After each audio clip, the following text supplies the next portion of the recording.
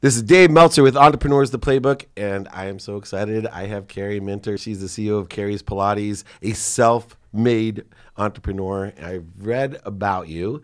You're like me. You're like the best known unknown person in your business. It's amazing. You know, I tell people all the time, like, you know, I have to be honest, I've never heard of you. I said, well, there's 4.2 billion people on the internet.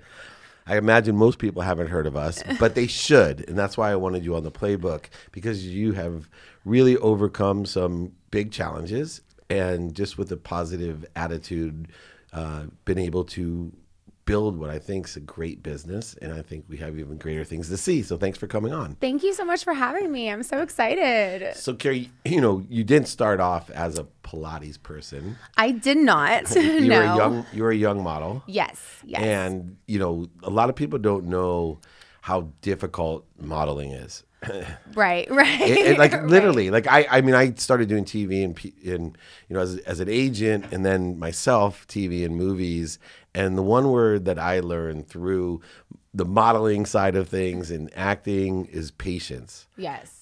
This is just a long, long day. Yeah. Oh my gosh. And you were really young when you started. I started when I was 15 and, you know, in my early 20s. And even now I do some stuff, but, you know, of course my main focus is the business, you know. So started out young. And through that, do you think it caused you to have some challenges that other young people didn't have? Probably. Oh, I'm sure. Absolutely. Which ones do you think were the biggest ones that you've learned? I think probably just like dealing with rejection all the time, you know, and just not, you know, looking a certain way or being a certain size or being like, definitely that, you know, but, you know, it was kind of hard on my self-esteem. It was good on my self-esteem in some ways, but also hard. So, I'm much more happy, with where I am now with like my business and not having to go to those castings every day and deal with all that. Do you still get your feelings hurt when you get a no? Yeah. Sometimes. Yeah, of course. I am pretty sensitive, but I don't, you know, I don't let it like, you know, ruin my day or, you know, but yeah, I don't like hearing no, but you know, I mean, who does? Yeah. I personally try to teach people that a no just puts you that much closer to a yes, right? Exactly. Just like keep going. Yeah. You know, I would tell people, think if there's 25, you were just 25 no's from a yes, how happy you would be when you got a no. Right. But you did progress. What age were you when you decided to start your own company? I want to say, I started my own right before I was about 30. 30, yes. And what was the scariest part about that? Oh my gosh, everything. So I actually was best answer ever. Everything. I was just going through a really traumatic divorce that was really, really hard. I was married for about 7 years, and so, you know, starting a new company, really being motivated in my career while all that was unfolding, and it was just like a really emotional time for me. And I wasn't in the best mental health state, so that was probably really difficult. But I managed to stick it through, and the first couple of years were really hard, you know, not making much profits. Yeah. And but I, you know, kept going, and eventually, you know, learned to hire really great people, and I have such an amazing team now. I mean, I'm so grateful and happy with, you know, how far we've come, how far I've come. So yeah.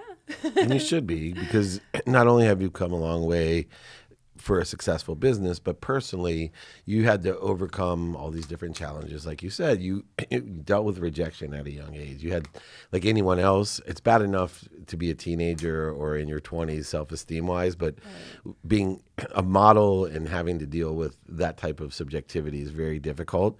And you did deal with anxiety and, you know, and frustration and depression even. Yes. Oh, absolutely. And, yes. You know, my main mission in life is to help people learn to be happy. In fact, before I'm gone, I want to empower over 1 billion people to be happy by teaching them the ways to deal with stress, anxiety, frustration, depression, even a little bit of drug use. And I have a quick question, because you have admitted that, you know, you had a little bit of a drug problem and depressed. Is that correct? Yes, I've definitely dealt with you know, a share of addiction issues. Yeah, you know, and so, off and on. But do you think because I always wonder about this. Because just to share, right? Like I've had my Right. own difficulties as well with addiction and screwing up my own life early on. I'm just a lot older, so everybody forgets. You know, when I was 20 something. but moreover, do you think the drugs cause the addiction size cause the anxiety and frustration and depression, or do you think people take drugs because they're anxious and depressed? I think it goes both ways. I think even if you don't do any drugs, you can be prone to anxiety and depression. I think it happens to everyone. And so what I've really found for me is I'm really glad and grateful that I found something I loved in a career that is health and fitness and about being healthy, because I don't know where I would be if I didn't have this business. And my main goal too is to inspire people. But yeah, as far as I think it can happen to everyone, whether you use drugs or you don't, or. And it's true. I mean, the numbers are ridiculous with depression, anxiety for non-users as well. But your business, Pilates, is really a holistic approach to life. And I can't tell you how many people that I have that are hyper successful that I'm expecting them to give this great advice to young people, and they always start with health. Yeah. In fact, I remember I was speaking at Tulane Law School, and this super, like, president of HBO or somebody was there with me, and one of the freshmen, they were like, what's the best piece of advice that you could give us? And I thought for sure it was going to be something about school or business. And it was just straight out, find something that you love to do exercise-wise an hour a day for the rest of your life. Absolutely. And that's kind of what you inspire people to do, is just to be fit. Right. And healthy and for your mental health, or even take it back to your childhood. Like, what were things that you enjoyed doing growing up? Like, what really made you happy? And to that end, if you take me through from like your teenage perspective to your 20s to now your 30s, what made you happy in each one of those kind of periods of your life, and how has that evolved? Oh gosh. And each period, I think what makes me the most happy is just being hardworking, being grateful, being productive. I'm definitely the happiest now in my 30s than I ever was in my 20s or my teenage years. I just think I like to say it keeps getting better and better. It will. Yeah. Tomorrow will be the best day of your life. Right. And today is the best so far. 2020. This is the year. It is. Every year is the year. And through that, what, as you started to build a business, your ex-husband was an entrepreneur. Yes, he was. And did he teach you anything about that side of it, or did you kind of stay removed, just modeling and? So I actually did. He didn't really teach me anything, but I did learn from his work ethic. One thing I learned from being married to him is he was a really hard worker, and every morning he was up 5, 6 a.m. and started his day, and I really looked up to that, and so I respect that. And he definitely has always had like a hustle. We don't talk anymore, of course, but he's always had a hustler mentality. So if I could say anything, about him, it would be that. So I did see that. So that definitely helped me being in my 20s and watching that. It was inspiring. And what time do you wake up now? Well, I don't like to get up at 5 a.m. I'm more like, I like to start my day like around like 8, 9, but I will work late. Like, I think I do my best work at night. I'm more of like a night owl. So I like to, answer emails. And if it were up to me, everything would start around like noon. But, yes, you and I'd be perfect business partners, because right? I'd finish and you'd wake up.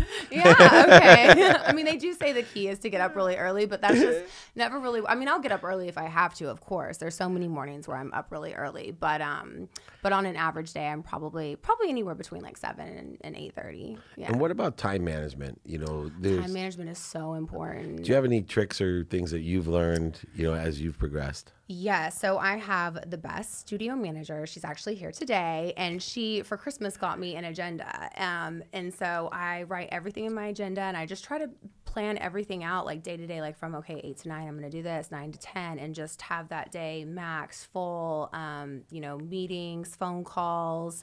Time management is so important. I think if you work for yourself and you don't have a structured schedule, it can get, especially me, I work from home, I can get really distracted with like my dogs or like the laundry or like, Instagram. So it's totally. Exactly. So I know that feeling, and I'm key. old. So having a set schedule, and writing things down and actually seeing it written down, I think really helps.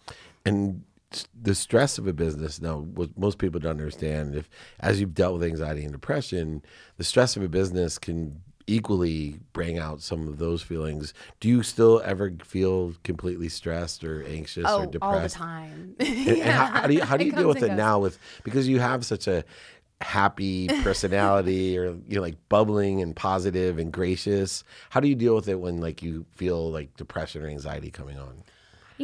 Different ways. I want to say working out is really good. Calling a friend, talking to someone really helps. Having, I think human interaction is really important, and not, just being alone too much.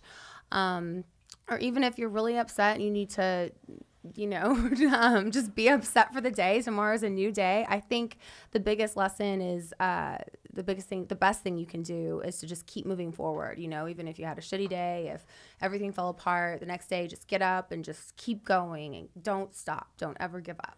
That's right. The persistence side of it. Now, Yes. Why Pilates? So you're sitting there as a young entrepreneur, and I'm thinking when I'm starting businesses, crowded spaces, or even a more antiquated mode of exercise. It's been around a longer time than some of these kooky things that are all out there. So you have such a successful business. Why'd you choose Pilates though?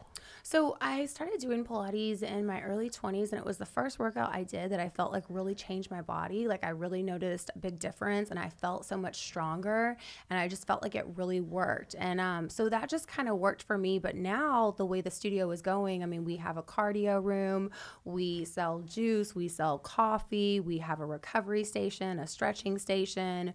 We're about to start our cardio classes. So it's kind of what I'm launching now is like a one-stop wellness center where you can just get everything you need. Would you franchise out or build out locations? Yes, actually, I wanted, I do. I do. I want to have Carrie studios everywhere, and then also, sell. I just launched my new line of equipment called the Minter Method. Nice. So it's a big machine, Pilates machine, and you can do all kinds of stuff on it. So, yeah. That's awesome. Now, going from running a business like the Pilates studio to actually productizing it is two separate things. Yes. Where did you find the knowledge base or skills to, do that? Because it's not for those that are listening, right? It's just not easy to go and create your own product and method of exercise. Right. Just by seeking out the best people in the field, and finding those people and working with them. And it might take a while. Like developing this Pilates machine has honestly taken, I hate to say, but maybe like 3 years, because we made one prototype. It didn't come out right. We had to make some changes, and you have setbacks, some things happen. So it took a little more time than expected, but we finally perfected it. So I think just finding, the best people to work with you and who specialize in those type of things that you're looking to do. A lot of times we talk about finding the best people, and I would say surround yourself with the right people and the right ideas. And then I'll get a ton of questions saying, yeah, but where do I find the right people? Because it's, very obscure to say, well, I got to find the best people that can help me manufacture this piece of equipment that's aligned with Pilates. So what advice do you give to people that are looking for mentorship? They're looking for mentors. Or where to find the best people. I think doing your research, asking around, doing your research. And you mean online? Is that where you... Online research is wonderful, and meeting with different people, looking at their references, their resources. Just really getting out there And who did you end up finding? What type of person? So an engineer. An engineer, yes. Yeah. A manufacturer, yes. And did you just describe the product to that engineer, and then they gave a rendering and move from there? Yes, basically we, had to create, like a CAD file, 3D print. So it was definitely a process. Yeah. Well, as we kind of finish up, it's really fun because everything takes longer than what we think, right? And you talked about, Yes. You think you're going to have this done. I was like so ready. And then I'm like, I'm like embarrassed to say, well, this took me 3 years. Yeah, but don't be. Because also just, getting to profitability. And I always tell people that you have to look at the acceleration and growth while you're getting there. And the people like you that don't believe in quitting, whether it's through challenges mentally, physically, or spiritually, you basically train people to not quit, right? To be as fit as possible, to have the consistent, persistent pursuit of whatever their potential is. But you've lived it yourself. I can see all the different things that you were describing. Nothing in your life really happened overnight. Right. Although you're so young, I'm sure as I see like a lot of people like, oh, she's just an incredible, Carrie's an overnight success. Meanwhile, it's like 17 years of success it takes. For those people that are thinking about quitting, where do you go on those days where you're like, oh, like employees in overhead, what am I doing? This product didn't work, or, how do you have that Rocky or Rudy type of attitude that, what, as long as I can look up, I can get up? Right. Well, I pray a lot. I have a pretty close relationship with God, and I have good friendships, and like I said, just talking to a friend and just believing in yourself. I think you have to be like your biggest cheerleader. You have to think. There's a difference between being confident and being cocky, of course. But like if you don't believe in yourself, how can you expect anyone else to believe in you? So I think just having that persistent attitude, and just sometimes great things in life take a little bit of time. I don't think anything really happens overnight. Yeah, so very rarely. Nothing good. Yeah. Yeah. Well, your Pilates studio is a phenomenal one. You are a phenomenal entrepreneur. It's just been a pleasure to have you. You're amazing. I'm going to name this one The Enjoyment of the Consistent, Persistent Pursuit of Your Potential. Be happy. Here with Carrie Minter and David Meltzer with Entrepreneurs, the Playbook.